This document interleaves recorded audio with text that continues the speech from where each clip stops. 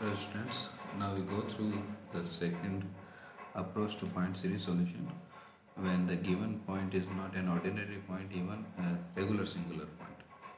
So here we take a regular singular point as special point which is x is equals to 0.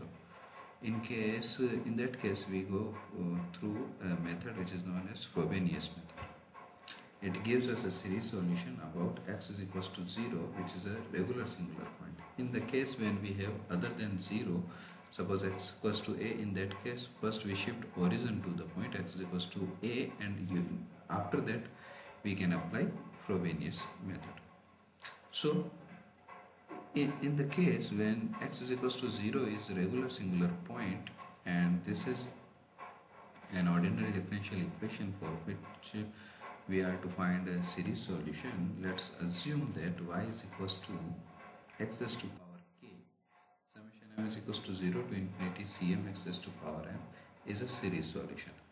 This Frobenius method suggests that the series solution will be in the form of x raised to power k summation m raised to power summation m 0 to infinity cm x raised to power m, where c naught is non-zero. From here, we will differentiate y with respect to x twice and putting the value of y prime and y double prime in given equation, we get an identity. Now, equating to 0 the coefficient of the smallest power of x in the equation obtained in step second. So, after putting the value of y prime and y double prime in this equation, we get an equation. And in this equation we are to equate the coefficient equals to 0, and the coefficient of which term? The coefficient of the smallest power of x. The coefficient of smallest power of x, equating that coefficient equals to 0, we get an quadratic equation. When we equate coefficient of the smallest power of x equals to 0, we get an quadratic equation in terms of k. Now, this quadratic equation is called indicial equation. Now, we'll find the root of this indicial equation. It means we'll find the value of roots of k, suppose k1 and k2, and on the basis of the value of this k1, k2, we decide 4 cases, and we discuss one by one case through example. So, when the first case is when roots are unequal. The roots of indicial equation are unequal and not differing by integer. It means their difference is not an integer. Both k1 and k2 are not same. k1 not equals to k2, and also k1 minus k2 is not an integer. The first case is this one. The second possible case is that the roots are equal. Third possible case is the roots k1 and k2 are not equal, unequal, but they are differing by integer. Third and fourth case, in both cases the condition is same.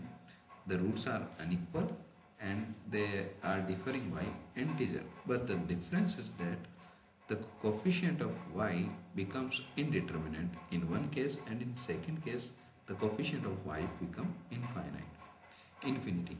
So we will discuss these 4 cases one by one through example, and after finding any one case, we will find the recurrence relation between c and put the value of c in assumed solution. So first we go through an example which satisfies this first case, in which k1 and k2 are not equal, whereas the difference of k1 and k2 is also not an integer. So we are to solve this series, which is we are to solve this ordinary differential equation in series form. The differential equation is 9x 1 minus x y double prime minus 12y prime plus 4y is equals to 0. First we write it in a standard form, which is y double prime minus 12 upon 9x 1 minus x y prime plus 4 upon 9x 1 minus x y is equals to 0. From here we get x is equals to 0 is an regular singular point. So here we go through Frobenius method. So according to Frobenius method, we assume y is equals to summation m vary from 0 to infinity cm x raised to power k plus m is a series solution where C naught is non-zero. Now we will differentiate this y with respect to x. So we get y prime. Y prime is m is equals to 0 to infinity cm x is to power k plus m minus 1 into k plus m. Further we differentiate this with respect to x, we get y double prime, which is also summation m vary from 0 to infinity cm k plus m minus 1 into x is to power k plus m minus 2. Now I'll put the value of y prime and y double prime in given equation. Now the given equation is 9x 1 minus x y double prime. So we'll put this term here in place of y prime. And this is y prime, so we'll put y prime here. And this is y. So after putting y prime and y double prime here, we get this expression.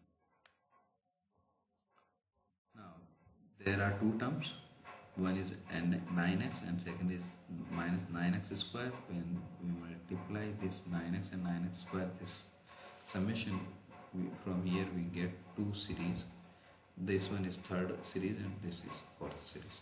So first we multiply this expression with 9x, so we get 9 k plus m minus 1 cm x is to power k plus m minus 2 plus 1. It means k plus m minus 1. Further, x square multiply with x is to power k plus m minus 2. It gives us x is to power k plus m. It contains x is to power k plus m minus 1, and this series contains x is to power k plus m prime. They all are starting from m is equals to 0 to infinity.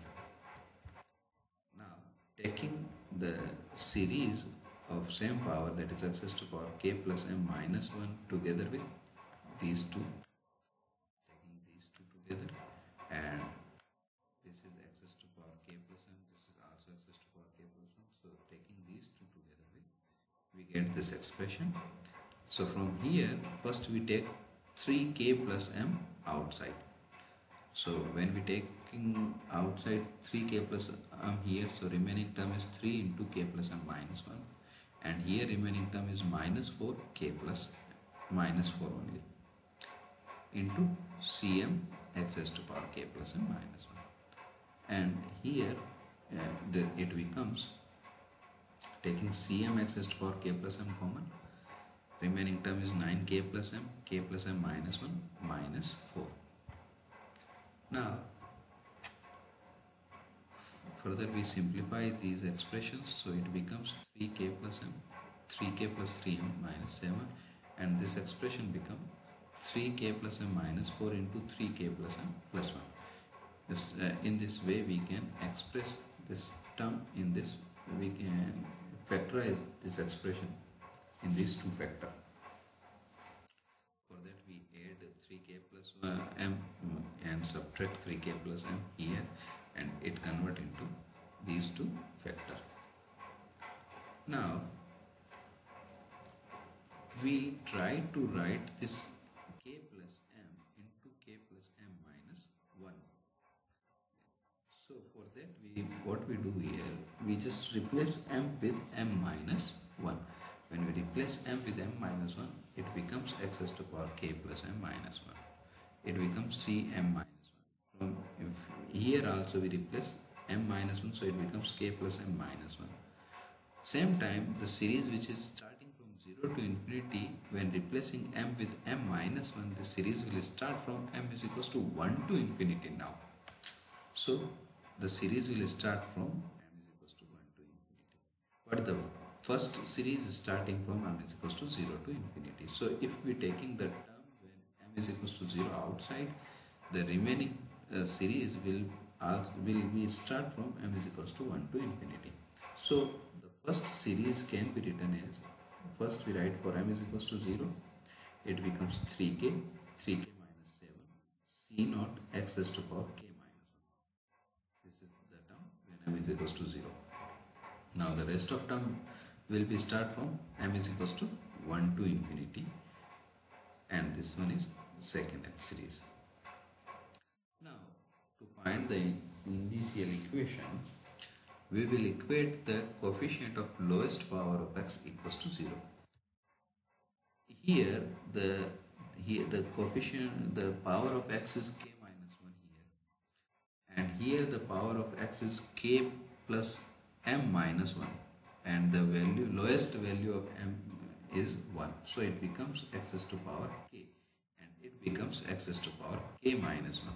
This is also x to power k. So the lowest power is what? X to power k minus 1. So equating the coefficient of x raised to power k minus 1, which is 3k minus 7 c naught equals to 0, we get initial equation. So from this initial equation we will find the value of k, which is 0 and 7 by 3, as c naught is non-zero. This is assumption we assume when we construct a series solution in Frobenius method. We assume c naught is non-zero. Now both the roots of k are unequal. One is 0, another one is 7 by 3, and their difference is also not an integer quantity. So what we do here, now we obtain the recurrence relation. We can obtain the recurrence relation by equating the coefficient of x to power k plus m minus 1 equals to 0. This is an identity, and we are to equate the coefficient of different power of x equals to 0 by equating the lowest power of x equals to 0. We get the values of k. Now we will equate the powers of x to power k minus m when m equals to 1. When m equals to 2, it becomes k x to power k plus 1. Now equating the coefficient of different power of x is equals to 0, it means the coefficient of x to power k plus m minus 1 equals to 0 gives us a recurrence relation between c's, different c's. So we get this is equals to 0. So from here we obtain a recurrence relation between Cm and Cm minus 1th term. It means mth term depends over m minus 1th term. Cm is equals to 3k plus 3m minus 2 upon 3k plus m Cm minus 1. Here m starting from 1 to infinity. From here we can notice m is starting from 1 to infinity. So the minimum value of m is here, m is equals to 1. So when we put m is equals to 1, we can find the value of c1, c2, c3, so on. So c1 is equals to 3k plus 1 upon 3k plus 1 c naught. Now we will put m is equals to 2, it gives us 3k plus 4 upon 3k plus 6 c1, where c1 is 3k plus 1 upon 3k plus 1 c naught. Putting the value of c1 here, we get 3k plus 1 into 3k plus 4 upon, taking 3 common outside, becomes 3 square k plus 1 k plus 2 c naught. So in this way we get c2. Similarly we can obtain the value of c3 and c4 so on. Now putting the value of c1, c2, c3 in assumed solution, which is y is equals to x is to power k into c naught plus c1x plus c2x square plus c3x cube plus so on. Now we'll put the value of c1 and c2 here, we get this expression, and from here taking c naught outside. Now one by one we'll put the value of k. First we put the value of k in equation 5, which is k is equals to 0. Hence we get y is equals to c naught 1 plus 1 by 3x plus 2 by 9x square and so on. Here we assume c naught as a, and the rest of term, which is 1 plus 1 by 3x and 2 by 9x square, as u. So y is equals to au. Now we'll put the value k is equals to 7 by 3. In that case we assume c naught as b, and when we put k is equals to 7 by 3, it becomes c naught x is to power 7 by 3 1 plus 4 by 5x plus 4 into 11 upon 5 into 13x square and so on. It can be written as b into y, b into v, sorry. V here, b is what? C naught, another value of C naught, and the remaining term is represented by b. So y is equals to AU plus BV is complete solution. Y is equals to AU plus BV is complete solution where A and B are arbitrary constant. So this is first Frobenius method when the roots of indicial equations are unequal and they are not differing by integer. So in this way we are to find the series solution. That's all. Thank you.